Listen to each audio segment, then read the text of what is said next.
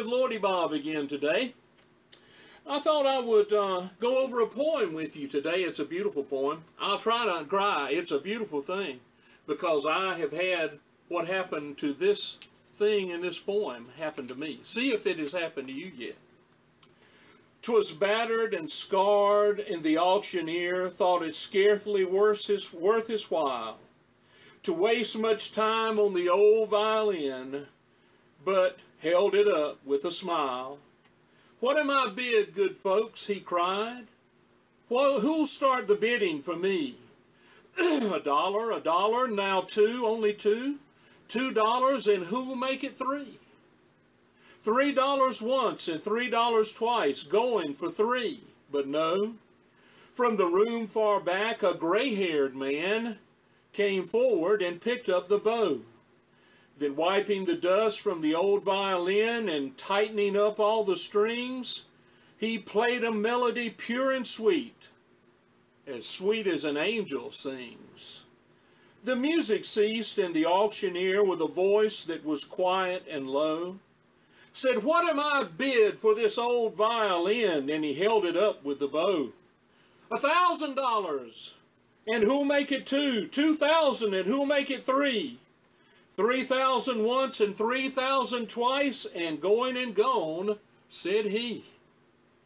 The people cheered, but some of them cried, "We do not quite understand. What changed its worth?" The man replied, "The touch of the master's hand." And many a man with life out of tune and battered and torn with sin is auctioned cheap to a thoughtless crowd, much like the old violin. A mess of pottage, a glass of wine, some gambling, and he travels on. He's going once and going twice, he's going and almost gone. But the master comes, and the foolish crowd never can quite understand the worth of a soul and the change that's wrought by the touch of the master's hand. A poem by Myra Brooks Welch.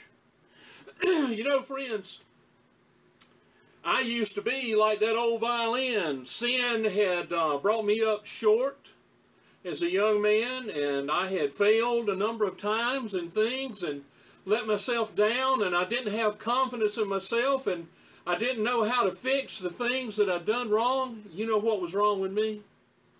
I needed the touch of the master's hand. And on May 21st, 1972, at 2:18 in the morning, a friend witnessed to me and told me how Jesus loved me, died for me on Calvary, shed his blood to wash my mistakes and sins away, rose for my justification so I won't ever have to go to hell if I'm trusting in him, and will be able to live with everlasting life in heaven. And he told me that Jesus, the Master, loved me.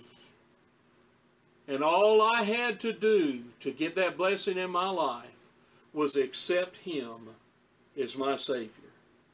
Friend, if you're messed up on drugs, if you're having trouble with pornography, if you can't handle liquor, if you can't stop cussing and being sorry, you need the touch of the master's hand. If you're that way and you want to get fixed up right, say the sinner's prayer seriously with me right now. Heavenly Father, please forgive me for my sins. You know I am a sinner, all the things I've done wrong. Heavenly Father, I trust what Jesus Christ did on Calvary as the payment for my sins. Please wash those sins and the stains away with his precious blood, and rise me up in new life with him as he was risen from the dead. And Father, fill me with your Holy Spirit so I might be empowered to live for Christ now and stop making the messes that I've made up to this point. Lord, make something worthwhile out of my life by the touch of the Master's hand. In Jesus' name I pray. Amen. See you later. Bye. Lloydebob.